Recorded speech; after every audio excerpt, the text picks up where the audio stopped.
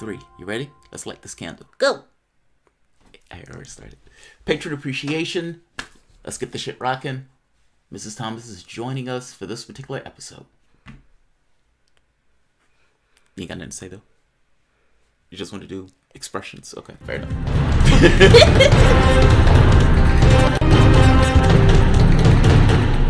Aren't expressions enough?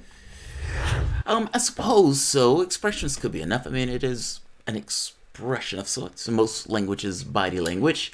However, radio. People on like a podcast can't necessarily hear the body expressions that you're doing. Well, fortunately, you haven't started this on a podcast, so this is only on YouTube. But some people listen to it when they're like driving home or something like that, and they'll just hear dead air. And that's Mrs. Thomas doing expressions. They would have to just in their mind create a mental image of what those expressions are. But hey, you know, our society needs to have more visual imagery and all that good stuff. So that might be a good thing. That might be a good thing. All right, Patron Appreciation Special. So why don't you tell the audience what Patron Appreciation Special is? Contributor Appreciation. Contributor Appreciation. So initially when we first started this, it was Patron Appreciation.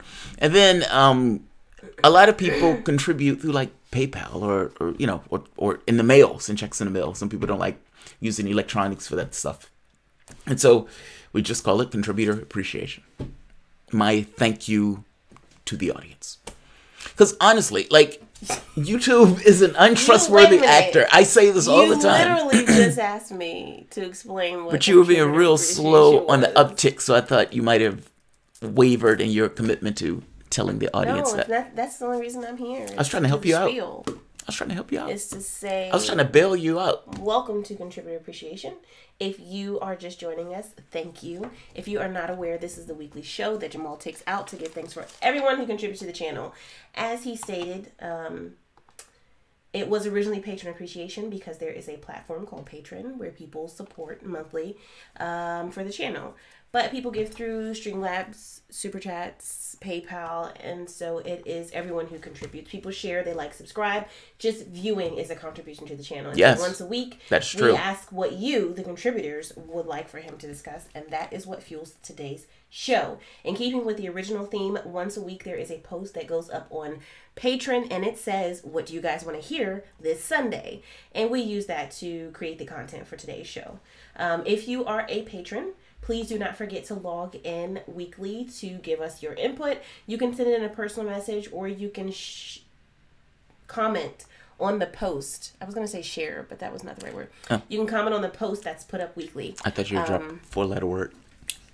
Just pulling a Joe Biden just out of the blue. It's like, what? That doesn't even fit in the language that you were using. If you're contributing on PayPal, Streamlabs, Super Chat, and you have an idea for a topic, the email should be in the link down below. Or if you want to send it with your contribution, then we will use that as well. But again, thank you for everyone. And if you are not familiar with what Patron is, because again, people are not, essentially it is a way for you as a viewer to contribute to a content creator. You say, hey, I like his channel. I'm watching pretty regularly. I want to make sure that he can stream and create content consistently. So I'm going to make a commitment as little as $1, and every dollar helps, to give to this contributor monthly. And so that is what the Patreon platform is. So thank you for everybody who contributes monetarily, but again, not everybody can, not everybody wants to. Share the videos, like the videos, and make sure that if you're enjoying the content that you subscribe, and hit the notification icon next to the little subscribe button.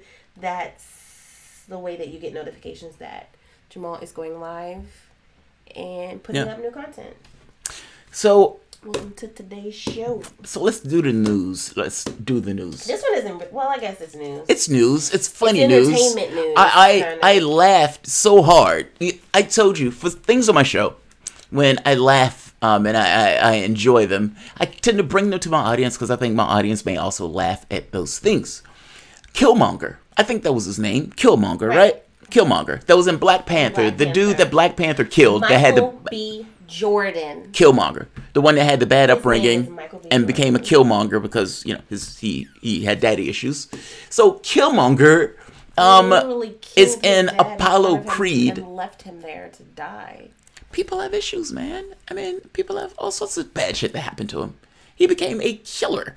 And look, I'm one of those people that, for the most part, believe that decisions is most of those things aren't choice. That we're kind of projectiles, we're ballistic, that have a little conscious intellect in that part. But he literally became a killer and named himself Killmonger because he killed so much and so often. Do the daddy issues overcome the Killmonger stuff? Like, for example, Adolf Hitler had certain insecurities brought about by the Versailles Treaty and the things that took place in Germany after the war. Now, does the fact that he had these kind of insecurities and all of this other stuff from the standpoint of his upbringing excuse the Holocaust? I don't think it does. I mean, that's kind of the same argument with the Killmonger thing. Yes, he had daddy issues. I don't doubt that it would be a difficult life. Even me, I would have a hard time reining myself back from, not being a homicidal killer at that point. He says, Michael Williams says he was getting revenge for his dad. It wasn't daddy issues. They killed his father. That's literally a daddy issue. But daddy issues like, oh, my daddy left, and so now every male that comes into my life, and I don't know how to form relationships.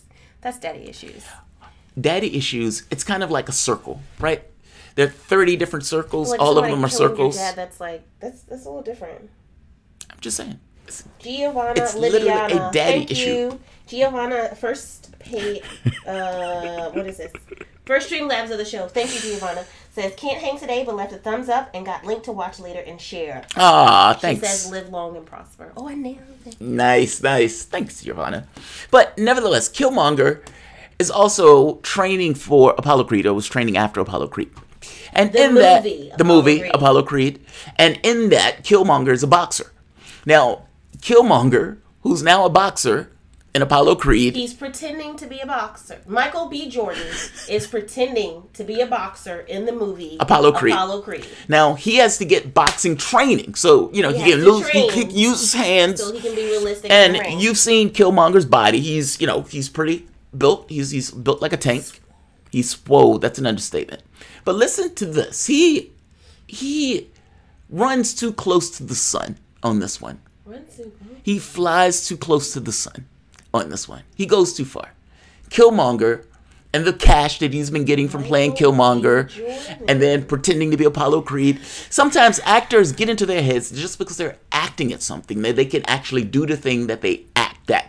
He's like, I'm swole. I was able to hold my own in Black Panther. I mean, Killmonger, he got me in the end, but I was able to hold my own. I mean, missing the point that he had that serum in him that allowed him to do that, but missed that point. Fair enough. He's in the gym training and getting swole. Yeah, and he probably said, I kicked Black Panther's ass. I'm Killmonger.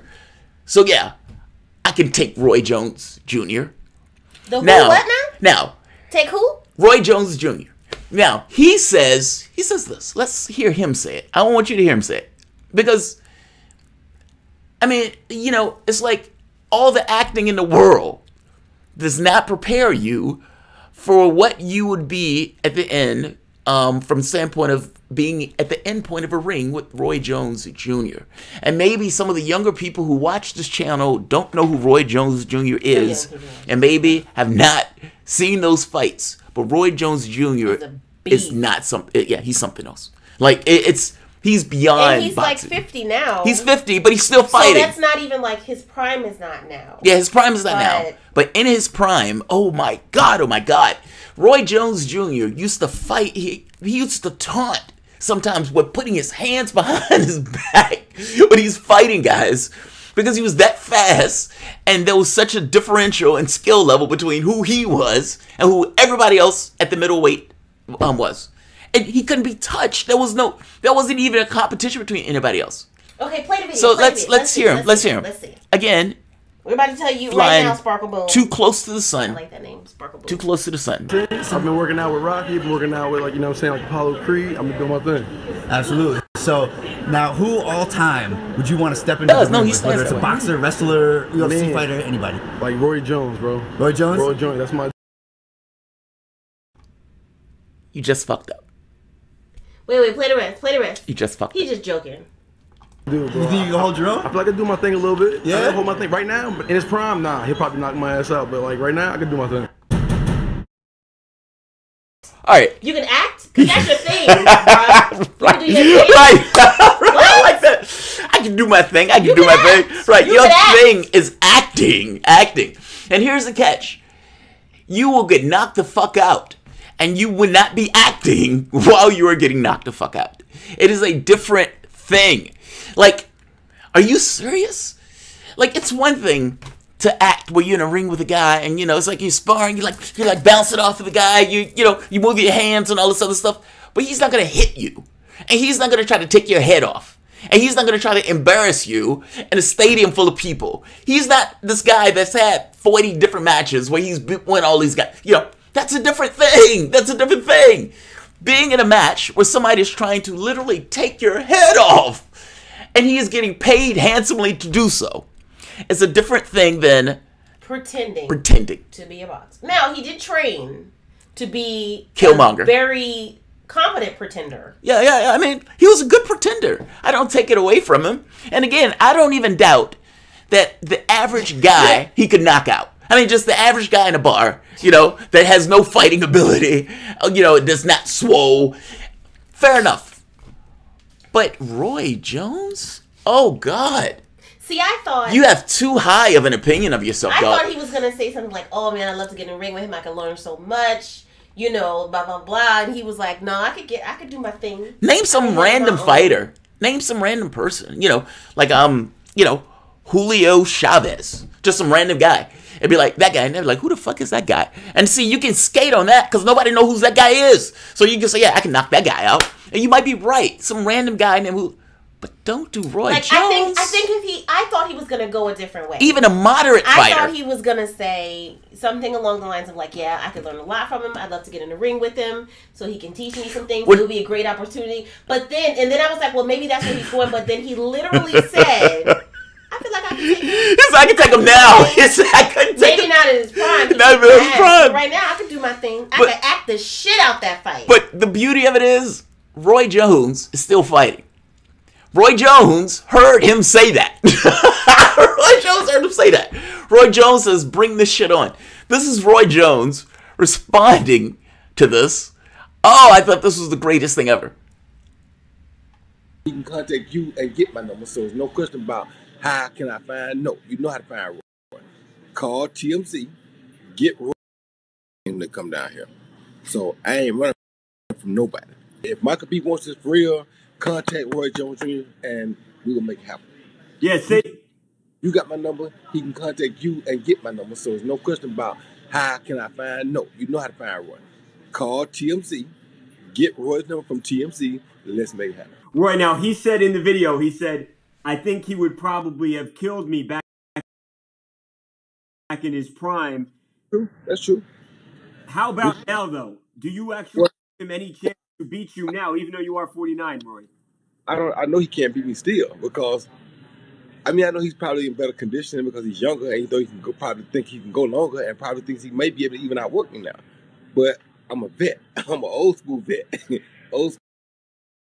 That's the thing that I was thinking. Just because you are in good physical condition, that's not the end all be all. Does not mean that you can win a boxing match.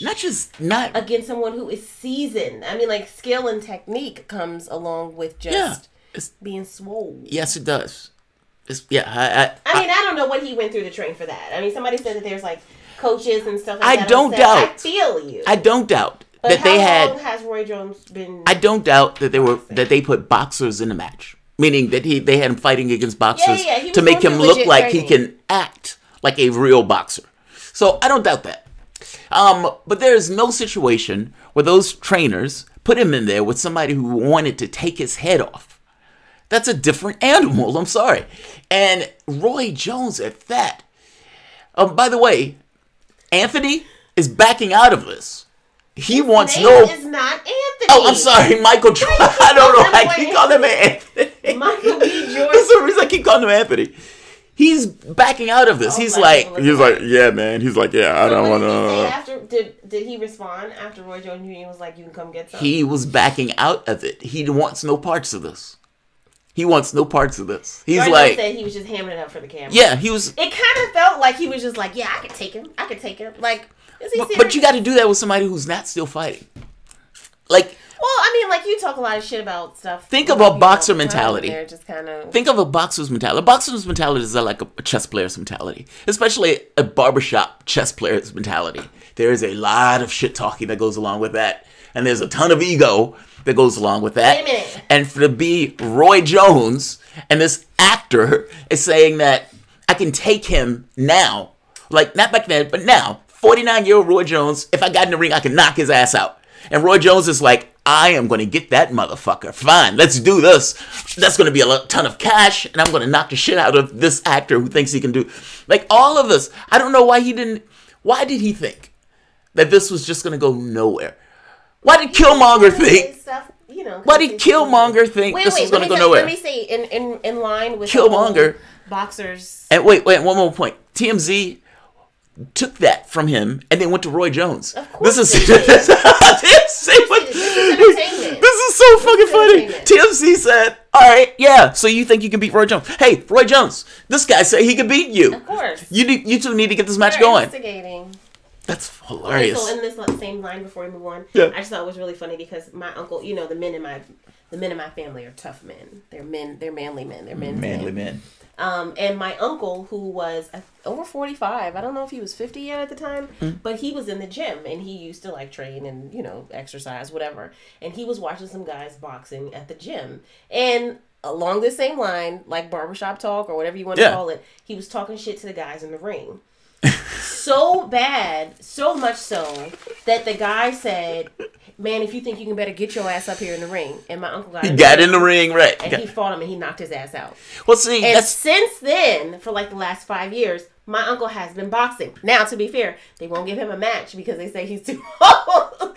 Because he started like really boxing when he was almost 50. But I just thought it was funny how you were talking about like especially boxers like pride and trash talking and stuff like that. It is barbershop. He was literally standing on the side of the ring and was like, man, I don't know what he was saying, but he was like, that's some barbershop shit, man. Like if you're on the chessboard, like it depends on where you are. But from my standpoint, let me be racist for a moment. Blacks have a way of playing chess sometimes that has a lot of shit talking involved. And I don't say that as a negative. I say that as fucking awesome.